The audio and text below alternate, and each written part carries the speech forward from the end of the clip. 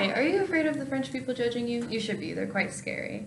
Hi, I'm Alexa Warren, and I'm a first-year architecture student here at Ball State, and I have taken French now for 6 whole years, which is absolutely crazy to think about, but I do know a few things about French. So here are 3 easy French phrases for you to learn to acclimate into getting into learning a language like French or for traveling abroad. So the first phrase we have is pretty simple. It's how to say hello, which I'm sure most of you have heard this word if you've ever watched Beauty and the Beast, or just know some simple French. So this word is bonjour. It's not bonjour, it's bonjour, very fast. So phonetically, it looks like this, bon and jour. The thing about French is that the last consonants are not usually pronounced. I don't know why, but that's just how French is. I didn't make the rules. So this would be bonjour, which this means quite literally good day. So it's hello. This is the more formal way to say hello. So this is something you would say to your professors, to an older person. This is what you would say a large majority of the time. Now, if you were in France or one of the 29 countries that speak French, then you would probably say to a friend the other less formal way to say hello, which looks like this. Salut. So again, the thing about French is that you are not pronouncing the last consonant. So it's salut. So phonetically, it is sa and lu.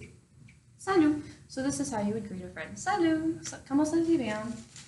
Hello, how are you? So the next French phrase I have for you is how to say my name is. So this one, if you've ever watched Friends, you know what I'm about to say. So it looks like this. And it is how to say my name is. So it's je m'appelle. So it's phonetically pronounced je, ma, and pelle. Je m'appelle. So this quite literally means I myself call. So I myself call. The thing about French is that they have a different sentence structure than what we do in English. So I myself call would be I call myself. So je m'appelle Alexa. I call myself Alexa. So if you watched Friends, then you can make fun of me all you want. But the third phrase for you guys to learn is arguably very important. This is how to be very kind in French, I would say. And it's the word for please, which looks like this. S'il vous plaît, please.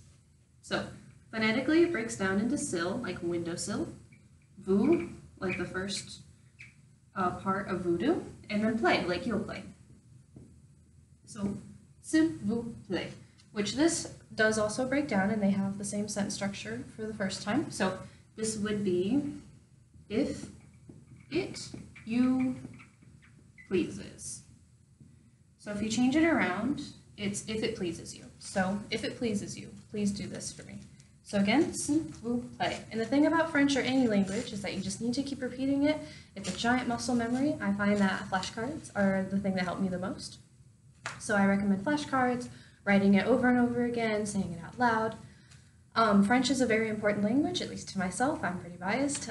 It's the 5th most spoken language in the world. It is spoken in 29 countries, and if you learn French, then you get to meet a whole bunch of new people, and it gives you more opportunities. So thank you for listening, and I shall come up with more French phrases to help you guys. So thank you. Bye.